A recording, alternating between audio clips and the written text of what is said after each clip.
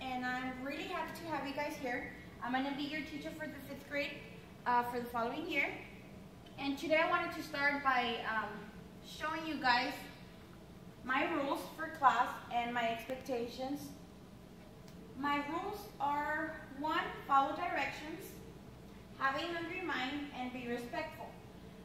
What do I mean by follow directions? It doesn't mean here only, it doesn't pertain only to the classroom. I want you guys to follow directions everywhere you go here in school. Have a hungry mind means be ready to learn. You guys are here to learn. I'm here to deliver the learning strategies I have for you guys, and I expect you guys to learn, so be ready. Be respectful. That means be respectful to your classmates, be respectful to me and any other teacher, everybody in campus. Make sure you guys are respectful because I do not put up with that. There's consequences to everything we do here in my classroom, as it is in life. So here are the procedures I'm going to have for you guys. The first one would be a verbal warning, one-to-one conference teacher and student, where teacher will attempt to find out what the reason for the misbehavior is. So that would be, I would pull you guys out of class, have a little conference with you guys, ask what's going on, why is it that you guys are misbehaving, and try to adjust them.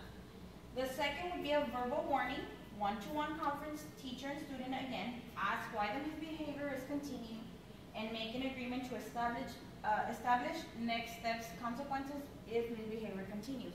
That means I'm going to have a contract for you guys on the second time. Have you guys signed it?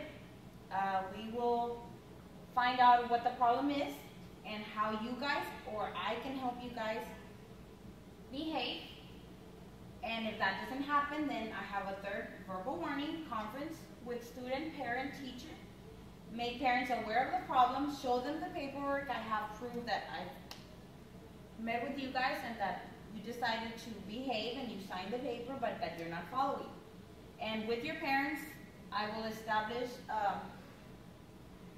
another contract where I will have procedures on how to help you. I will help you, your parents will help you, and if that doesn't happen, then jot down what the consequence would be so that on the first time, if it comes to that, I will send you guys to the office with a referral, involve your parents, and follow steps that we previously established with your parents. They are pretty basic consequences or procedures, and my rules are pretty basic, so I do expect all of you guys to follow them. I want to have a good school year, so please make sure that if you guys have any questions, I am going to pass around a sheet, and you guys are going to sign on it. And what that means is that you guys understood them. So if you guys have any questions, please let me know before you sign.